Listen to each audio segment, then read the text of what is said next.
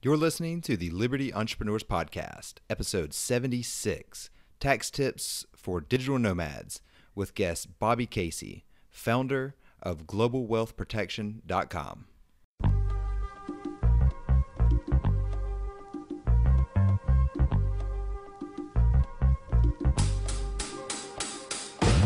Hey, welcome back to the Liberty Entrepreneurs Podcast, everyone. I'm your host, Ashe, and today we're going to talk about the digital nomad lifestyle and tax protection. So today's guest is Bobby Casey.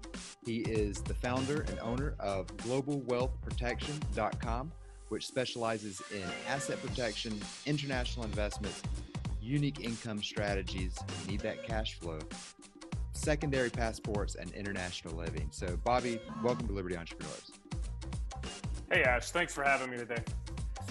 So Bobby, tell us, tax season's going to be upon us here in just a few months. We're recording this mid-November 2017. By the time the audience hears it, it's probably going to be towards the end of the year, but tax season's coming, and I know that digital nomads, this is a big area of confusion for them. So just fill in the gaps here. What is global wealth protection, and how did you get started in this? Sure.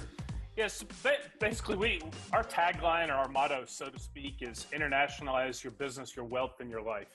And basically it came about a long time ago. I've had several businesses over the years, and back in, I guess late 90s, early 2000s, I had accumulated some assets. I had a couple of businesses going and a bunch of assets. And I just, I started thinking I need to do something to protect my own wealth. Actually, I was late 90s, 97, 98, 99, something like that. And I decided I needed to do something to protect my assets. So I started researching different strategies for protecting my own wealth.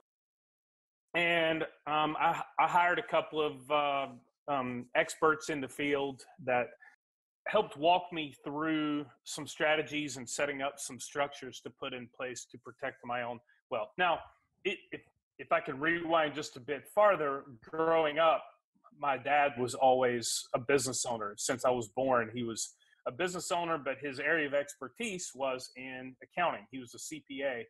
And so, we had the kind of dinner table talks where we're figuring out tax deductions and corporate structure planning to learn how to minimize taxes. So, I'm 14 years old. Yeah, I'm sure you're a hoot at dinner parties. Oh yeah. Yeah. It was always the life of the party, having the in-depth discussions of S-corps versus LLCs. Right. But, honestly, I was 13, 14 years old and knew the difference between all these corporate structures because it's just something you picked up, over the years sitting at the dinner table with dad. So it was kind of burned into my psyche that, you could use different legal structures to minimize your taxes and protect your assets. So fast forward to late 90s, I had some assets and I decided, I need to do something about this. So it kind of happened. I think like a lot of businesses, it happens out of our own personal necessity and then we end up seeing an opportunity for something, right? I mean, a lot of product businesses start like that, right? You find you need a widget, you can't find a widget, so you build the widget and then sell the widget. So yep. It's a little bit like that. And I created a structure for myself. I like with my experts, I had hired people to do it. I mean, I realized a long time ago, and this is also something my dad taught me. I realized a long time ago, do what you're good at, hire people that are good at what they do. There's no point in becoming an expert at everything. So I hired a couple of people to help me set this up. Well, after that, I became really, really fascinated with the topic. And I ended up helping over the course of next few years. I was helping a lot of my friends do the same thing I did. So we helped put a structure in place for them. We researched their business and their assets and stuff. And we put a structure in place for these guys. And it just kind of gradually progressed. And in the mid 2000s, I sold a couple of businesses. Early 2000s and mid 2000s, I sold a couple of businesses.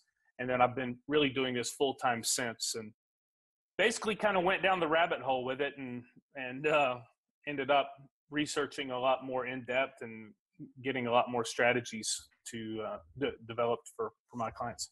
Yeah, and I think a lot of my audience is either digital nomads, or a lot of them are actually want to be digital nomads. They hear about this lifestyle of no longer having to work for the man, being able to travel. 90% of my audience is still in their 20s or 30s. And if you don't have a lot of liability or debt, then you can build a lifestyle business, cash flowing a couple $1,000s a month even, and start traveling the world. I'm living here in Chiang Mai, and you can live a very, very comfortable lifestyle here on 2,000 US or much less per month.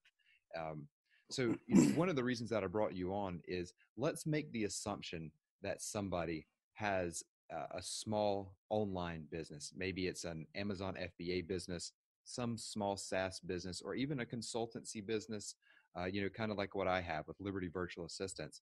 But they're making, $3,000 to $5,000, maybe $6,000, $7,000 a month.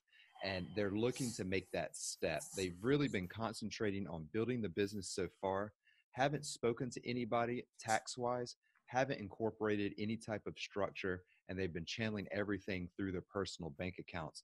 Now they're looking to take the next step and actually maybe have an LLC and then move outside. So let's concentrate on the domestic, getting someone set up domestically within the United States, and then we'll see what happens when they start traveling, and if there's a need for maybe an international IBC or international bank accounts and stuff like that. So set the stage for us here, Bobby. I am making $5,000 a month in my online business, and I've been channeling it all through my own personal bank accounts. What would you recommend? Okay, I'll get to that in just a second, because I want to hit on a point you mentioned before, because you do have a lot of people listening, and I've talked to a lot of people too that are making 4, 5, 6, 8 grand a month, saying, well, I make pretty decent money, but I can't really afford this international lifestyle. And that's a common thread. They're like, man, I'm living here in whatever, let's say Ohio. And they say, I just can't afford to make this jump. Well, the reality is you can already afford it, most likely. You just don't really understand the math of the situation. So let me give you kind of a breakdown. And I've done the numbers on this. But first of all, if you are living abroad, and we'll get into the technicalities of it in a minute, so I'm just going to kind of be general at first. But if you're living abroad as an American, so I guess we're primarily talking to Americans, but a lot of this can apply. I have a lot of Canadian clients, a lot of British clients, a lot of European clients, even a lot of Australian clients also. And this applies to them. The strategies are slightly different on how to accomplish it. But, as we discussed, I'm going to kind of target this towards an American audience, first of all. But I don't want any other listeners to think you're excluded, because there are strategies for you also. We just accomplish it slightly differently from a technical perspective. So let's imagine you're making, let's say, I'm just going to make my math simple, 100 grand a year. You're making $8,000 a month, living in the States. Well, first of all, between state and federal tax, you're probably paying anywhere from 30 or 40% of that sliced right off the top to pay tax. So let's even go on the low side and say you're paying 30% out. You get a bunch of tax deductions and whatever. So you're netting 70 grand. So right off the bat, just by moving abroad, once you qualify for the foreign earned income exclusion, you keep that 30,000. You can make your full 100,000. So right off the bat, you just save $30,000 a year by moving to another country. You can't discount that. That's huge. And just real quick, tell us what that exclusion is. Foreign earned income exclusion is if you're an American citizen and you're living abroad. If you want, we can get into the details on this in a minute on how to qualify for it. But basically, you get about 100 right now. I guess it's 102,000 a year. you can earn tax-free on your earned income. That does not include like dividend income or any type of passive income, although there are ways to reclassify that as well. But basically, whatever you earn in your profession, whether it's, selling products or consulting or whatever, you can basically, your first 100,000 roughly is tax-free. Plus you get a housing allowance in addition to that it varies based on what country you live in, but it's anywhere from about $30,000 to $80,000 of a housing allowance. So ultimately you can get approximately $140,000, $150,000 tax-free just by living out of the U.S. So if you make anything under that number, then that chunk of tax is back in your pocket. And the name is foreign earned income. So do you have to be living out of the States as well as working and like getting your revenue from outside the United States as well? Or can you live outside of the States and have a U.S. business with U.S. clients and getting paid from the U.S. system? That's a great question and a great point. Actually, it's really, really simple. All you have to do is your physical ass needs to be out of the U.S. For all but like 30 days or something of the year. It depends. Okay, so we'll get into it then. So it depends. There's two ways to qualify for the foreign earned income exclusion. Number one, it's called the physical presence test, meaning you need to be physically out of the U.S. 330 days per year in a rolling 12-month period. So for example, let's say you decide right now, okay, I'm going to do this thing. I'm going to move abroad, but I'll get it done, settle my affairs, whatever, and I'm going to move July 1st, 2018. So that means July 1st, as long as your intent is to stay out of the country for at least 330 days between July 1st, 18 and June 30, 19, you can prorate the first 6 months of 18. Oh, right. Okay. That makes sense. Yep. So on the physical presence test, you can actually prorate the year. I mean, you could have started on December 1st. You can prorate the month. Right. So I just simplified. You prorate on July 1st. So instead of 100,000 in foreign earned income exclusion, you get 50. Right. Okay. Right. Plus the housing allowance. Right. So that's the first way to qualify. That's technically the easiest, but it's not, in my opinion, it's not the best because it's the most limiting way to qualify, because literally you have to be physically out of the U.S. 330 days in that 12-month period. And that includes your time days. So if you get on the plane, if you're in Chiang Mai, Thailand, and you get on the plane to fly to the States for Christmas to see your family, the moment you step on the plane, you are in the U.S., so to speak. Right. Travel days count as being in the U.S. from the day, because, depending on your route, it could take you 2 days to get back from Chiang Mai to the U.S. if you have some layovers somewhere. Sure. Right? So anyway, so that's the first way to qualify. That's the easiest way, but it's the most restricting because you really, really have to be careful you're not in the U.S. Just not go back to the U.S., right? This is like, I'm going to live internationally, guaranteed. I have no interest in coming back. If I do come back, I've got 30 days, 35 days or so where I can sprinkle around and go back to the U.S. for business or for whatever. But that's that. The second is the bona fide residency test, right? Bona fide residency test. And I'll give you a quick example on the last one, why I don't like that. I got a really good friend of mine who was living in Chiang Mai until recently, and he got a call. His dad, his cancer came back. Right. And he was in the hospital, and he jumped on the next plane out of Thailand back to where his parents live. And, now his dad's laid up and he only has a few months left to live. Like he's like on his last, I'm not trying to be overly morbid, but he's on his last leg, so to speak. And because of this, the government steals a lot of money. Because of this situation, if my friend had not established residency in another country, he would for sure not qualify for the foreign earned income exclusion because of the physical presence test, because he's going to be back there for a couple of months, spending time with his dad. He has no choice, right? I mean, I'm talking to my buddy every couple of days. Like, his dad is not well, so he's going to be there. So the other one is the bona fide residency test. Now, this is a little bit more gray area and a little bit more difficult to qualify for, and it will cost you some money. You're going to have to come off some money to get it done. But the benefit is, if you qualify for the physical presence test, you have a lot more flexibility on when the amount of time you spend back in the U.S. If you qualify for the bona fide residency test.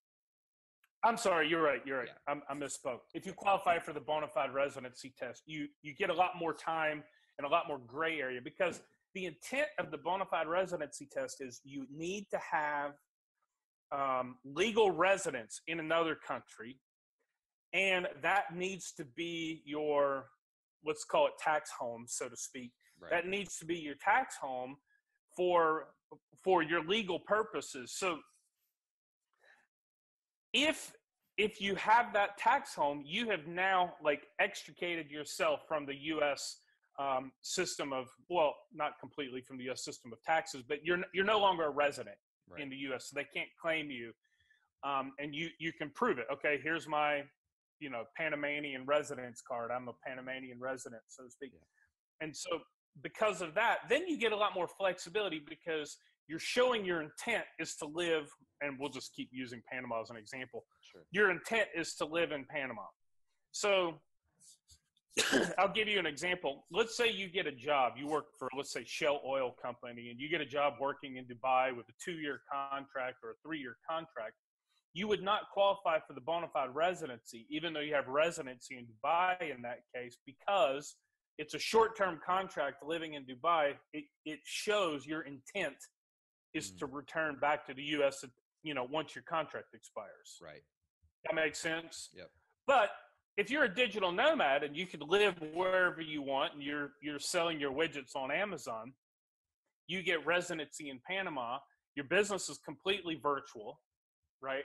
Now you don't have the intent. So there's a couple of things. Number one, you need to have legal residency in another country. Number two, you cannot have a primary residence or any home whatsoever in the U.S.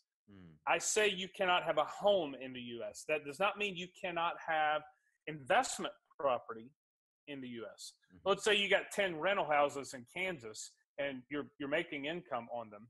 You're going to pay tax on that income because the property itself is located in the U.S.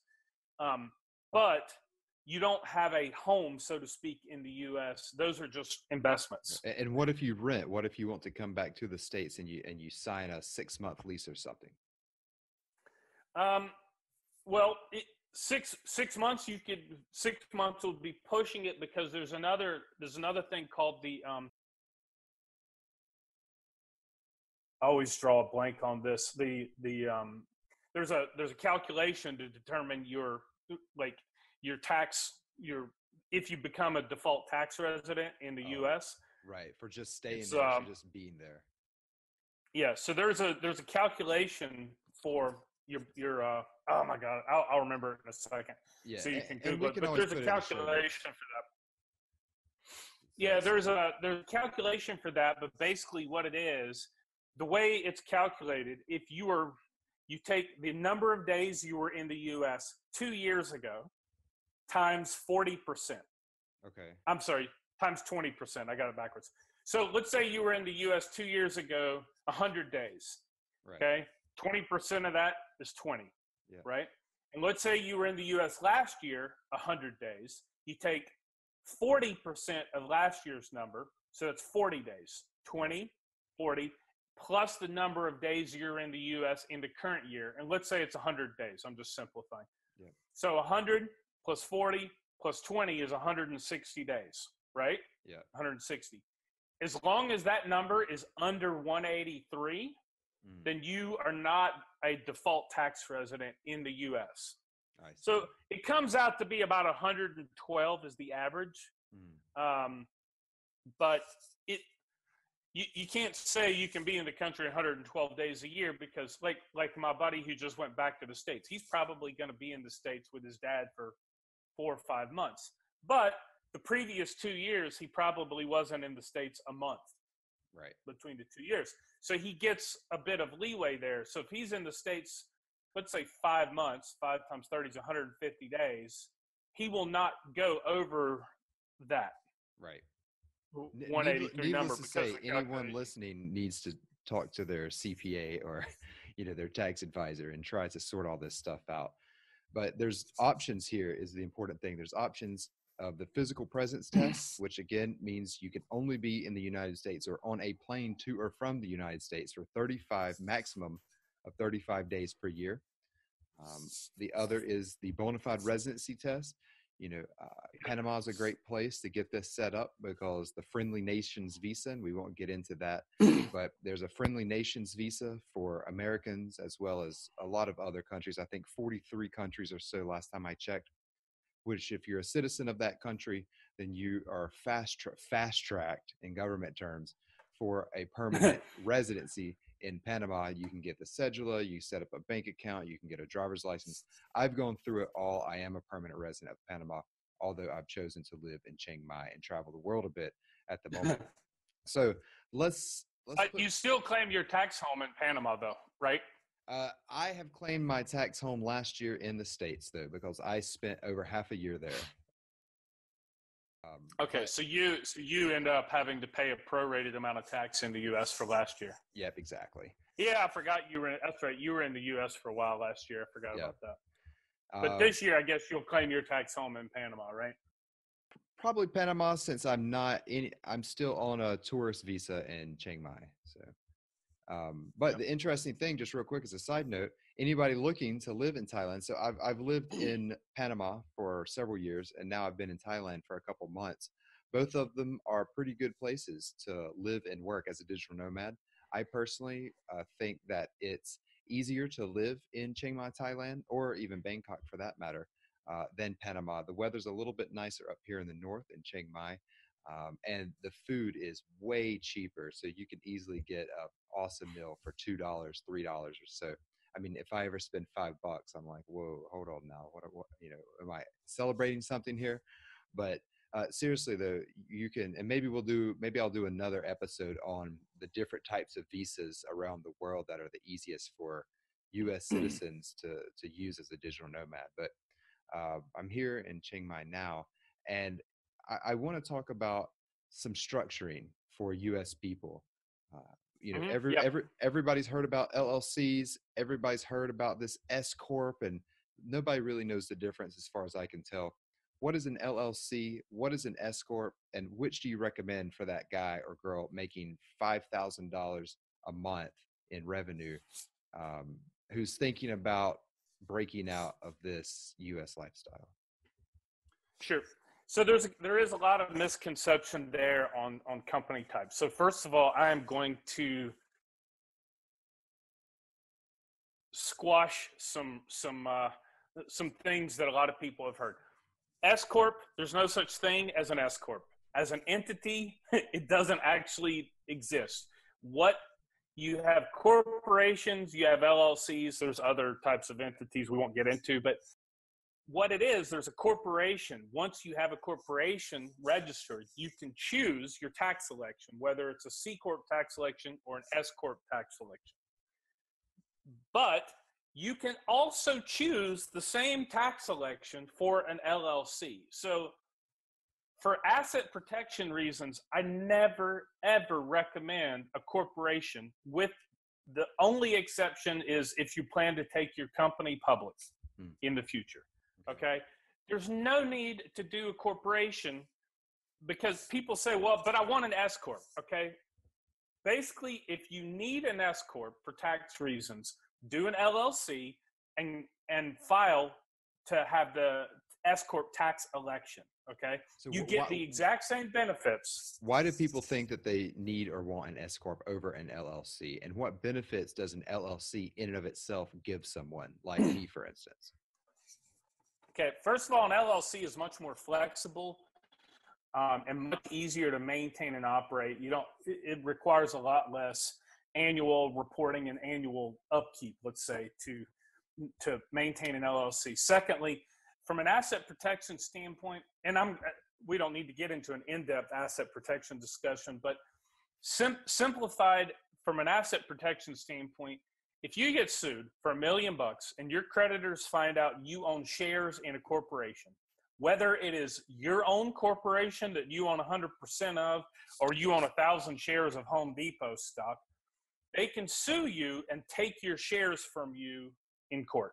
They can basically take your shares. So if you own your own company, 100% of your shares, you get sued for $1 million, they're going to take those shares from you, and whatever's in that company, they can just liquidate, the assets, drain the bank accounts, whatever. In an LLC, it doesn't work exactly like that.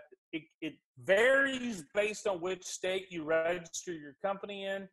But the way we do LLCs for clients, because we only do them in the states that have good asset protection laws,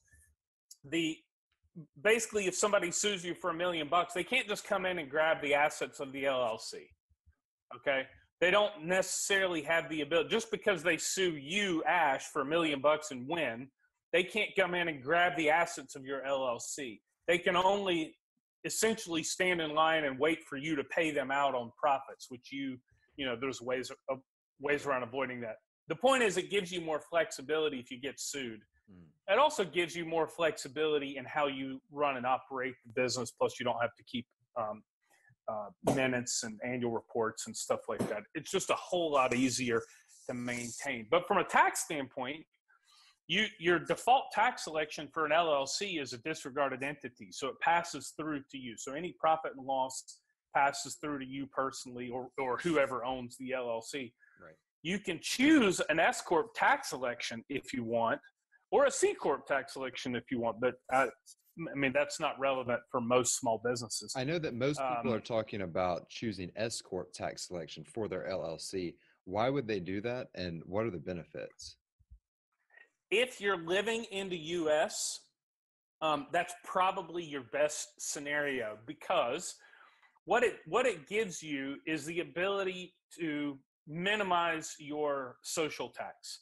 So the social tax is this self-employment tax, the 15.3%. So if you're an employee at a company, your employer pays 7.65 and you match the 7.65, right? Total 15.3. But if you're self-employed, if it's your business, you pay the full 15.3% on your taxable income, right? Ponzi So if you scheme. make exactly. So if you're making $5,000, right? $5,000 a month, $60,000 a year, 15% of that's $9,000. Okay. Yep. However, if you have an S-corp, what you can do is you can officially pay yourself a salary, just like you're a W-2 employee, any other W-2 employee. And what you do, let's say you pay yourself a salary of, let's say $30,000. So now you're going to pay that 15.3% on 30 instead of 60. Right. So it saves you $4,500 right off the top in that case. And then you'll still pay your income tax on 60, but you don't have to pay the social tax on your business profit, so to speak. Right. Okay. You only pay it on your official salary. Now, I don't think an S-corp is ideal for digital nomads, because there are ways you can completely eliminate your tax, including your social tax, as a digital nomad if you structure your business properly. And it's much harder to do if you're an S-corp. You actually want the pass-through status if you're going to be a digital nomad. See, part of the structure planning involves, you need to think about what you're going to do personally too. Like, okay, am I dipping my toes in the water and I'm going to just be kind of a tourist for 3 months? Or am I fully committed to the digital nomad lifestyle and I'm going to do this at least for a few years? Right. So you need to think about that also in what matters. But ultimately, if you structure it properly as a digital nomad, you can eliminate your self-employment tax and your income tax completely if you do it properly. If you just operate through an LLC, let's say you're living in Ohio making $5,000 a month selling your widgets on Amazon, and you say, well, you know what, I'm just going to set up an LLC and move to Chiang Mai or move to Panama or Medellin or one of the other hotspots.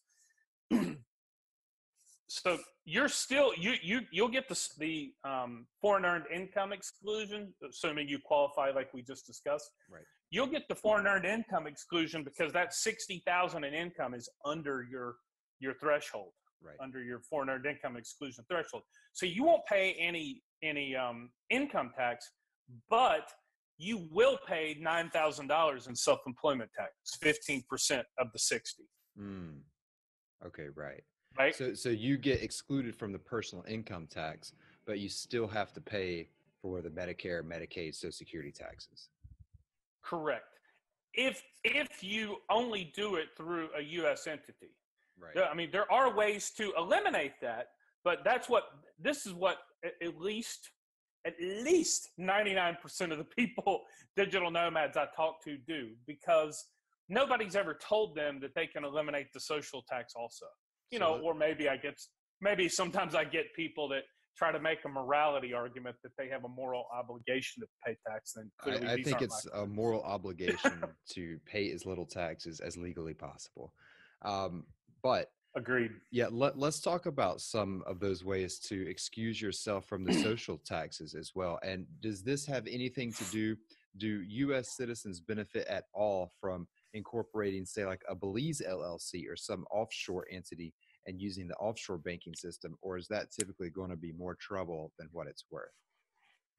So it depends on the nature of your business, and I'm going to hit on one topic first, then I'll back up. First of all, I'd stay away from Belize. I would avoid Belize like hot syphilis. I'm telling you, Belize is a disaster, and I've done a lot of Belize companies in the past. Belize a few years ago had a major banking crisis. Every bank in Belize got, I mean, you probably know, lost their U.S. dollars. Every bank in Belize in a matter of like a week's period lost their U.S. dollar correspondent banking relationship because the government of Belize refused to play ball with the U.S. Treasury Department. U.S. Treasury went to all their correspondent banks, which in Belize was mostly Bank of America, and said, stop. So because of that and a few other things, Panama Papers and stuff like that, Belize has become very difficult to deal with. And it's one thing to have a Belize corporation. It's another thing to have a Belize bank account. Would you still right? Would you still recommend the Belize LLCs or IBCs or trusts, and just not the bank accounts in Belize? Or if not, what other jurisdictions do you recommend American citizens, specifically who are looking to be digital nomads, incorporate in? And what's the purpose? What's the benefit of even incorporating outside of the United States? So I could tell you this, that my business partner and I, we have our trust license in Belize. I mean, we're a licensed trust company in Belize. I still don't do Belize. Because the problem with Belize is a lot of other countries, like a lot of banks in other countries, they don't want to accept Belize companies anymore to open bank accounts. I mean, it's not impossible. There are some offshore centers you can still do it, but it's way, way harder. You're gonna have to jump through so many more hoops with Belize now. And then the other issue there is, let's say you're doing consulting and you have a client, I'm just making a situation up, but sure, you have a client in, let's say, Germany, and your German client has a bank account at Deutsche Bank. Well, they need to pay you 10 grand from their Deutsche Bank account, and their bank could just say, well, yeah, no, we don't wire money to Belize. Right. Or we don't, that's what we saw at Euro Pacific Bank in St. Vincent. St. Vincent's not a very well-known banking jurisdiction. And so banks just happens all the time. Banks just simply would not send us money. They're like, nope, we don't send there. I know. I just got a notification, and I'm not going to pick on all the offshore banks here, but I just got a notification in my email this morning from another bank in the Caribbean that I'm sure you're familiar with that said, we just lost our Euro correspondent banking relationship with XYZ Bank. We can no longer do Euros until we get another Isn't it amazing? And Euro correspondent bank. now your euros are they're stuck. I mean, their numbers on a screen, and that's it. That's all they are, right? You can't even convert them. You're right. They can't even convert them because they don't have the liquidity to convert them. It's not like they're sitting on a blockchain somewhere where you can just send them out. Like literally, they can't even send. God, them. Was that Loyal Bank? Don't tease me. That was Loyal Bank. I'm not saying it. I'm not saying. I hope it wasn't Euro Pacific Bank. I haven't heard anything, but yeah, I'm not picking on anybody directly on your podcast, but let's just say you know them. So anyway, this is like I don't have like an agenda against Belize. Like I said, we have our trust license in Belize. It's just I know how much of a problem it is dealing with Belize, and there's a few other offshore jurisdictions that are like that too. And sometimes the jurisdiction can vary based on what business you're in, what you're doing, what you're trying to accomplish. So it's hard to say, okay, Cook Islands is good for everything. Right? Let's just give an example here. Like if somebody has an FBA or a drop shipping company online, and if they're American and they're looking to do this whole digital nomad lifestyle, is there any benefit for an American citizen to incorporate an offshore entity and start using it to facilitate their business? Because I know firsthand that it's way easier to open up like a PayPal account or a Stripe account, et cetera, if you're a US LLC, as opposed to, a Seychelles corporation. Yeah, you're not opening a PayPal account or a Stripe account with an offshore company. Right. I don't care what jurisdiction it is. I don't care how great the jurisdiction is. You are not getting a PayPal account or a Stripe account with an offshore company. So to answer your question specifically about Amazon FBA sellers, I'm going to tell you the structure I recommend for every one of my clients. And most of them raise their eyebrows at me and think, what? But I'll tell you. All right. Every single one of my Amazon clients, what we do is we create a US LLC for their Amazon seller account, because Amazon will not blink an eye at a payout to a US structure. Right. Okay. Now, if you were to have a US structure, let's say a Seychelles company, if you were to have an Amazon account with a Seychelles company, so let's say you create a Amazon seller account owned by your Seychelles company. Right. Yep. At some point, it could be now, depending on your situation, Amazon has every legal right and authority to do a 30% automatic withholding on any payout to you. Okay. And I'm not just picking on Seychelles. I mean, any non-US company. Technically, that's they for could do tax that purposes. For tax purposes. Right. Amazon, because of FATCA. So, right. My God, I had to do a FATCA form yesterday. And I swear to God, you need a PhD in finance and law. You need a Juris Doctorate in law and a PhD in finance to know how to read one of these stupid FATCA forms. Well, I can guarantee you that the compliance people at the offshore banks don't know how to do this. Again, no names. I can guarantee it too. No clue. Yeah, no names. Not naming any bank names, but you know them. Yeah. So,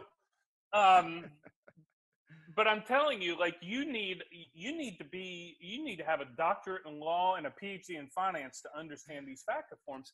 And so basically it's possible, like a lot of people come to me, well, I'm going to pick on Hong Kong now. A lot of people come to me and say, why don't we just do a Hong Kong company? Well, that's great, but they can still do an automatic 30% withholding to your company just because it's a non-US international, right? Just because it's international and there's not clear ownership of the beneficial owners of the company, that can do a 30% withholding. Right. So you recommend a US LLC. I recommend a US LLC. Yep. Right off the bat, because you will never have an issue with Amazon paying out. And this is for any of your platforms. I don't care. Maybe you've got an eBay store, a Shopify store, anything a Jet store. Anything that requires money transmission in the U.S. It's best to have a Yes, U.S. company. it simplifies. Now, this is why you want to have a default tax selection. So most of the time, for most of my clients, we're doing either Wyoming or Delaware LLCs in this case. Okay. And basically, we do Wyoming or Delaware LLCs, and then that's the owner, let's say, of their seller account. They enter their U.S. tax ID number. We apply for tax ID numbers for clients and all this stuff. So, but especially if you're a digital nomad, and now I'm going to talk to your other audience. If you're a non-American, I mean, I've already done this twice this week for Canadians, right? If you're a non-American, this is the best possible structure in the world for you if you're a Canadian digital nomad.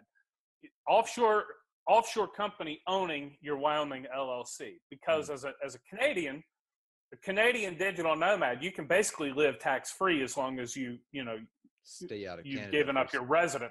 6 months. Yeah, right? you've given up your resident status of Canada, and then you draw your salary from your offshore company. Now, Americans can do this also, but you have your Amazon seller account owned by your Wyoming LLC, but your Wyoming LLC now is owned by your offshore company. That means, and because you have a default tax selection, all the income passes through to your offshore company. Okay. Now, however you manage that money is kind of up to you. Like once a month, maybe you want to do a wire and sweep out your money to the offshore company's account, whatever. But then now you're accruing all of your 5,000 a month, 5,000 a month, 5,000 a month into your offshore company. This is where you pay yourself your salary from. Now, the benefit there, now we're back in your example of somebody making $5,000 a month.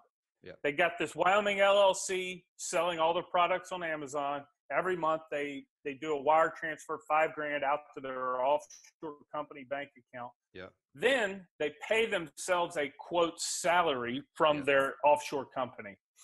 I would suggest having a non-US bank account to pay your salary from. Just keep most of your money out of the US if you're being a digital nomad.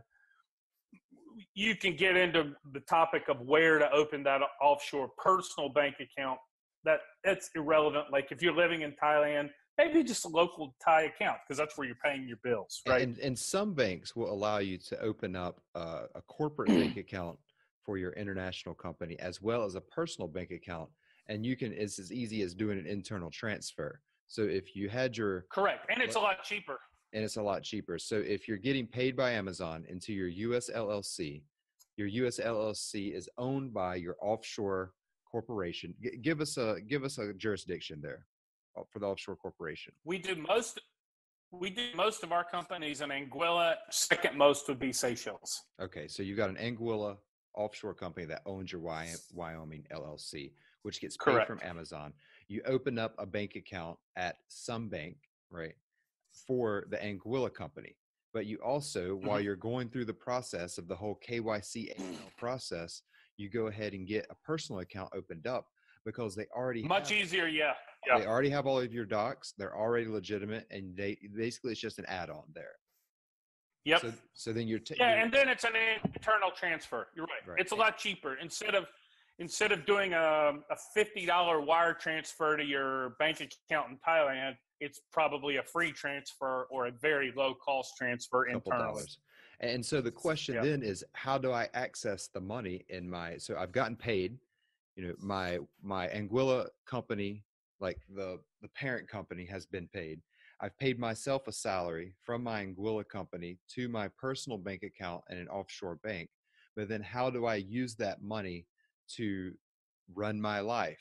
Well, one of the best ways is with debit cards. So you need to have a bank account that has a MasterCard or Visa so that you can withdraw from ATMs. You can use it point of sale. You can use it online, right? That makes it really easy. That's whenever I was working at the bank, that was one of the main reasons I saw to have an offshore bank account, was especially for non-Americans, because the rules for becoming not a tax resident in other countries around the world are a lot more relaxed than in the United States. So what they would do, Canadians specifically, or British, would move to Spain for 6 months and a day, and they would do this whole structure and then use the debit cards to run their lives. But I interrupted you there, Bobby.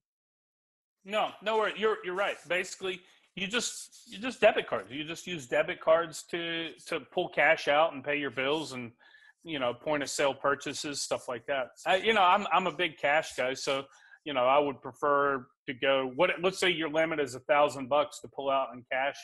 Pull out your max and just use cash for everything. And get 2 debit cards if they'll let you. Like when you're ordering a debit card, you can get 2 debit cards, because it's way easier to get an additional debit card than it is to raise the limits on your debit card. And so, if you're somebody making $10,000 or $20,000 a month, well, you may want to go buy a motorcycle one week, and it's going to take you a couple days to withdraw your max amount. Right. Get that motorcycle or take a cruise or something. But remember, while the limits on cash are quite low, maybe $500, $1,000, the limits on point of sale transactions are quite high, like 10,000 US or 10,000 pounds. Right. So at point of sale, you're not really going to run into a problem. Most of these debit cards, the only issue that I see with them is that you don't want to use the debit card of your company very often. And I'm kind of just jumping in, because not unless it's a business expense. Right. Not unless it's a business expense. Not only is that going to be tax, that's a tax liability, but the bank is also going to see that is a bit more high compliance, and they're going to request more anti-money laundering, because why do you need to get all of this money out of the ATM for your business, right? What you need They do not. You're right. They don't like that. You need to do it the right way, the legal way, and pay yourself a salary, and then you can pull as much money out of it as you want, because it's your personal bank account, and that's what debit cards are for. So that's a little inside tip from a random engineer that turned into an offshore banker for 5 years. Yeah, that's a very valid point. Like, a lot of people ask me that all the time. Can I just use my business debit card to pay my bills? Well, technically, yes, you can. I mean, but I really, really don't recommend it. Yeah, you have to take that one extra step and pay yourself a salary. Right. It's not that big of a deal just to pay yourself a salary. I mean, especially if you're living like in Thailand, where, like, my God, you're an oligarch on $2,000 a month, just about, right? I mean, you can live like a king. And if you get the foreign income exclusion when you're paying yourself through the Anguilla company, how does that work for the social taxes? Right. That's where I was about to go with that. That's about where I was about to go there, because so let's take that structure we just talked about. You're an Amazon seller. You've got a Wyoming company for your seller account owned by your Anguilla company that all the income passes through to Anguilla. Right. Now, if you are a digital nomad and you qualify for the foreign earned income exclusion, if you don't do the offshore structure from the beginning and you stop at the Wyoming, you're only doing the Wyoming company and you pay yourself a salary from your Wyoming company, that's it. It's going to cost you, in our example, $5,000 a month, $60,000 a year. That's going to cost you $9,000 a year in social tax. Right. Okay, that 15.3%, Social Security, Medicare, Medicaid, blah, blah, blah. It costs you $9,000 a year in social tax. If you take the next step and add the Anguilla company owning the Wyoming company, basically your Wyoming company now has you don't own it. Your offshore company owns it. All the income flows through to the offshore company. Now, there is an additional reporting requirement on your taxes. You have to file a 5471 for owning more than 10% of a foreign corporation, plus your FinCEN 114 and maybe your 8938, depending on how much money you got in your account. Right, the FBAR. Yeah, it's FinCEN 114 now. It's not called the FBAR anymore, but they changed it like a year ago. At least now you can do them online, thank God. Like, my God, 2 years ago, you had to freaking mail them in. How ridiculous is that? You got to mail an FBAR in, and you're living Thailand, internationally. It takes a month to get there. How stupid is that? But whatever. But at least now you can do it online. So you still have some additional reporting. However, you have now become the owner of an offshore company, and your salary is from a foreign company that has no obligation to withhold or pay social tax in the U.S. Right. Because your income is no longer U.S. based income. It is now income from a non-U.S. company. Right. It's no different than if you had a job working for Shell Oil in Dubai. They're not going to be withholding or paying social tax on you when you live in Dubai working for a Dubai company. Well, right. I'm saying Shell Dubai.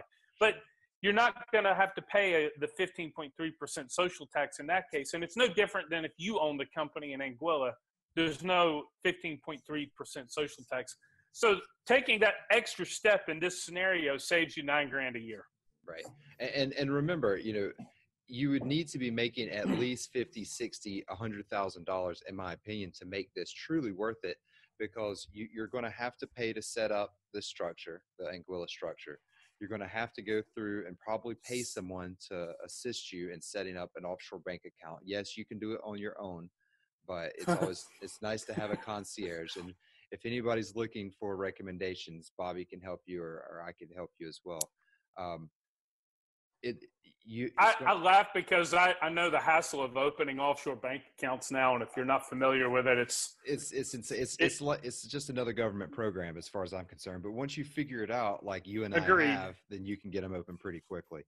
But you're going to have to pay with someone to open up, the Anguilla company. Somebody like Bobby can help you do that.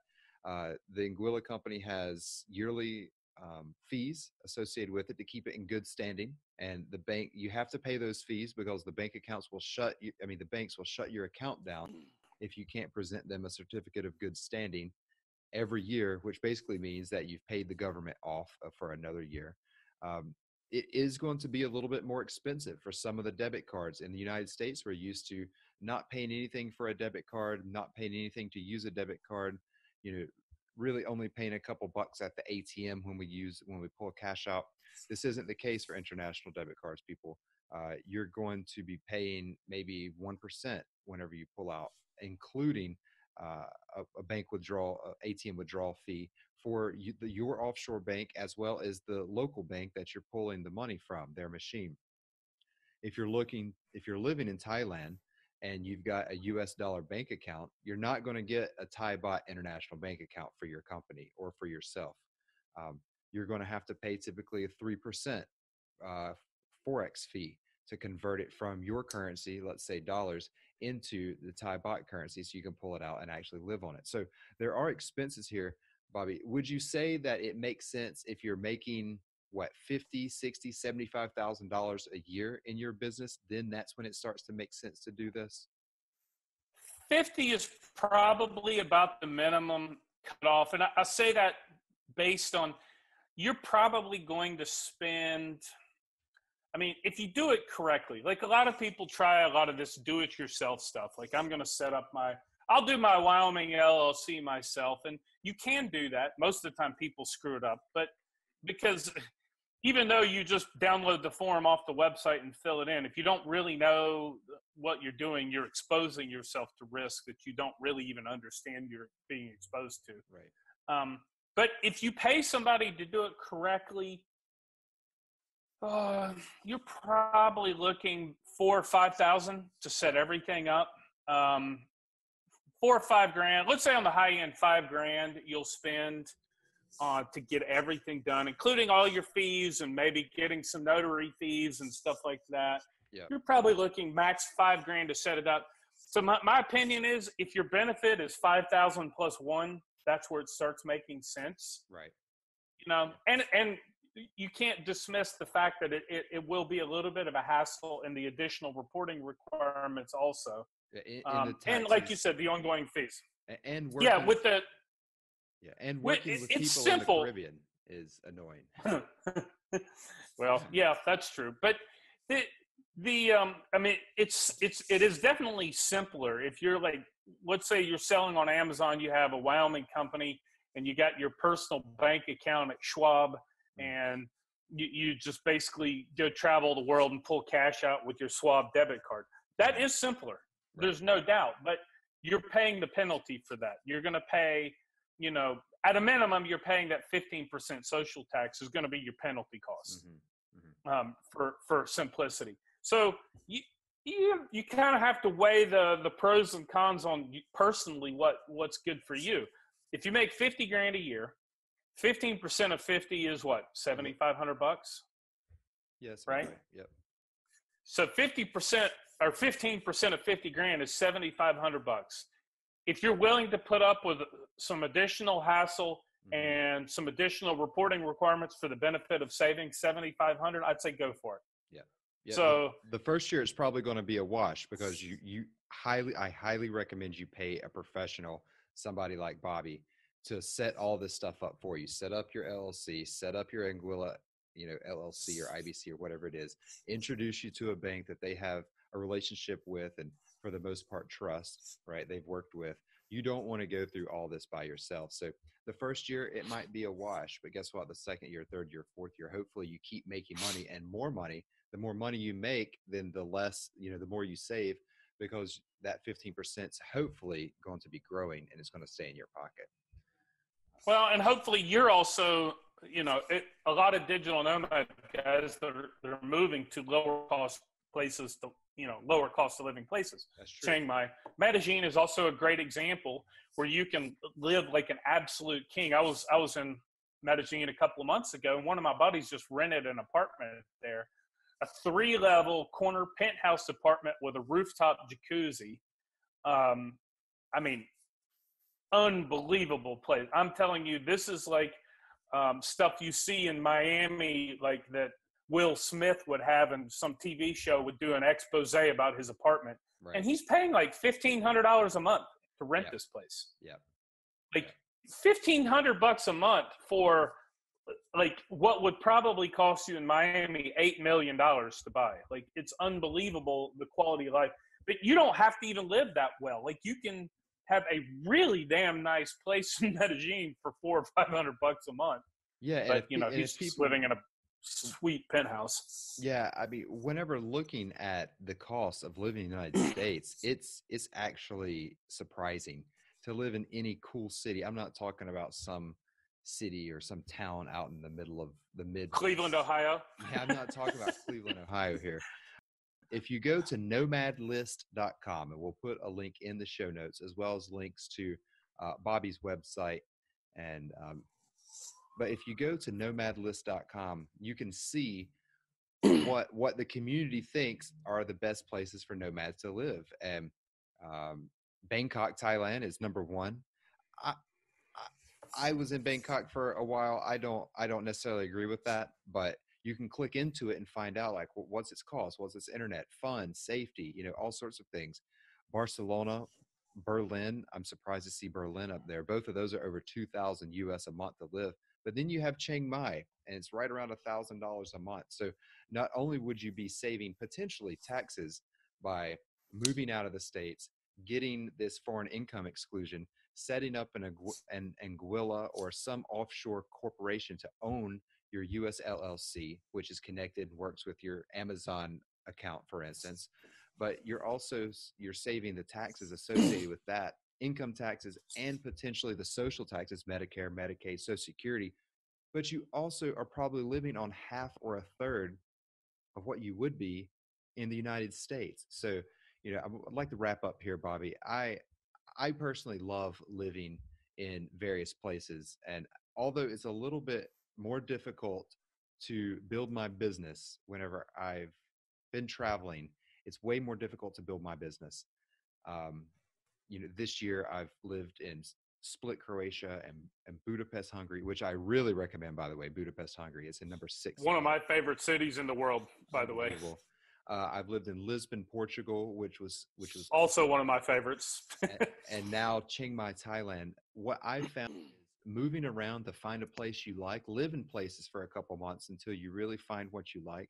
And then for me personally, settling down there for a while so you can continue to grind and build your business.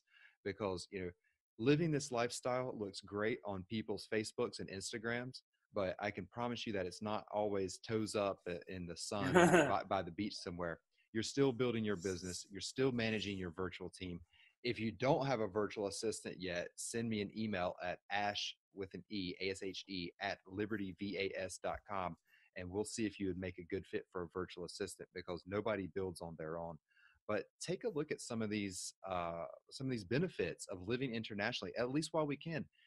We haven't had a long time now that people like us, Bobby, could be digital nomads. This has only existed for 10 years. I mean, I became a digital nomad in 2012, and I feel like I was pushing the envelope back then, living in the Caribbean. But you've been one for longer. But all I'm trying to say is the resources are out there. Check out Bobby's website, and we'll include all the show notes. Bobby, what's the best way for people to keep up with you and with globalwealthprotection.com? So our website, globalwealthprotection.com. We also have a paid membership group called gwpinsiders.com. The membership group it's the same type of stuff. We do internationalize your business, your wealth, and your life. We have a lot of paid content in there, stuff that I don't want to put on a public website, public forum. Sure. Connections to a lot of my Rolodex of people. Also, members get discounts on forming companies. We do U.S. companies, offshore companies. They get discounts on forming companies, setting up trusts, opening bank accounts. We do live events once or twice a year. And then also members can register for free 30-minute consultations with me, so we can hash out a strategy directly for them. Can I make a point about cost of living? Because this is something I think that Americans, they're frustrated with it, but they can't wrap their heads around it, is the cost of healthcare. Okay. And I don't want to get into an Obamacare discussion or anything about this, just purely based on the cost of healthcare. I estimate I save, because I'm 43 years old. Okay. If I were paying for health insurance in the US right now, I'd probably be paying about $700 a month for health insurance, plus any deductible for anything I'm doing and co-pays and whatever. Let's call it 10 grand a year. I just had surgery a couple weeks ago here in Latvia, where I'm living now, on my ankle. I had an old injury several years ago where I broke my ankle, and I had to basically go in and clean up the joint. So I had surgery a couple weeks ago. I priced that surgery out in the U.S. In the U.S., that surgery was somewhere between $12,000 and $15,000 to get that done. I would have to pay, if I had health insurance, of course, I'm paying roughly 8 to 10 grand a year just to have the ability to use it. Then I'm going to pay probably about a 20% deductible on that. So I'm several $1,000s out of pocket to get that done.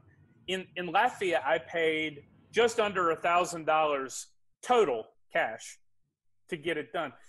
The cost of living to live in many other parts of the world is so much cheaper. It's unfreaking believable how cheap it can be to live in some places. And I'm talking about places you don't necessarily think. Even Berlin is not the cheapest place in the world to live, but there are other factors that go into your quality of life that you don't even think about. Healthcare is something that nobody really talks about, the cost of healthcare. Right. The simple fact of me moving out of the U.S. saves me at least 10 grand a year just in healthcare costs. Right. Yeah. And like, for instance, here in Chiang Mai, you can go to a dentist and get an entire teeth cleaning, mouth cleaning for $20. Right. It's about the same here. 15 euros is what I pay for a cleaning here. So like what, $17? And my apartment, I mean, it's nothing special. I got it really quickly. It's got a great mountain view, and it's clean and modern, $300 a month. Right. I mean, I can go over and eat an incredible meal for $5. I mean, I'm talking meat, steak. What would you pay for What would you pay for your apartment if you were in, let's say, Austin, Texas, or Denver? Oh, in Denver, this apartment would be $1,500 for sure. At least. Yeah. At least, right? Yeah. How big is that? Like 50, 60 square meters? Yeah, it's about 50 square meters. Yeah. You pay at least 15, maybe $2 grand in Denver. Austin, probably the same. Yep. And here it's $300. New York, you could get a broom. Yeah. A broom closet for $3 grand. $300. I rent a scooter every day, right? I get a month rental on a scooter for about $3 a day, right? So I'm paying about $100 a month for a scooter, and I don't have a driver's license in Thailand. I have no desire to get one. A U.S. license isn't respected here, but if I get pulled over by the cops for driving without a license on a motorcycle, it costs me $15, and they send me on my way. So there's a lot more freedom. It's a lot cheaper. I'm shocked whenever I look at the living cost in some of the areas of the United States. So I'll wrap up here by saying, if Yep. you've got a digital business, and I'm speaking to my audience here, if you have a digital business and you're able to cash flow that thing for $5,000 a month, which isn't easy. It's going to take a lot of work for you to figure out that little puzzle, to figure all this stuff out. How do you set up PayPal, right? How do you open up a corporate bank account? How do you set up a CRM system? When do you need to hire a virtual assistant? How do you keep up with your tickets, your email tickets for your staff, for your clients, right? How do you organize your databases? How do you store your files on Google Drive? There's a lot of moving parts here. But if you can start putting this little puzzle together, and you can get, even if just $5,000 a month coming out of your business, the world's yours. You can literally travel around the world. I'm not talking living glamorously, but on a $5,000 a month budget, you can live and save more outside of the country than you could possibly live and save inside the United States. And it's too bad, because No doubt. what does that mean? That means talented guys like us, Bobby, and like a lot of the people listening to this show are leaving the United States. And that's what happens whenever governments steal money from their citizens and they call it taxation. It drives us out and makes us look for greener pastures where there's more freedom. And where is there more freedom? There's more freedom outside of the States, especially financially speaking. So I'll end it right there, Bobby. Anything else you'd like to chat about that we didn't cover? No, we could go on all day. So if you had a topic you want to hit on, we can do it. But we could probably go on all day. So we might have to get you back on the show here, Bobby, to talk about all the places that you've lived and just some of your favorite places and why later on. But I really appreciate not a problem. Coming on Liberty come back. I think this was a great one. This is a very, a lot of times people are telling us about their businesses, and you told us about yours, but these are actionable steps that people can take today to not only protect their wealth with an LLC in the States, but also protect additional wealth with an offshore corporation. So, Bobby, what's your email address again, if anybody would like to get this ball rolling? Bobby@globalwealthprotection.com. BOBBY at global GLOBAL wealth WEALTH protection PROTECTION.com. Global Wealth Protection. Bobby Casey, thank you so much for coming on Liberty Entrepreneurs. If you're not a Liberty Entrepreneur, I don't know who is. So thank you so much, and keep building freedom. Thanks, Ash. Take care.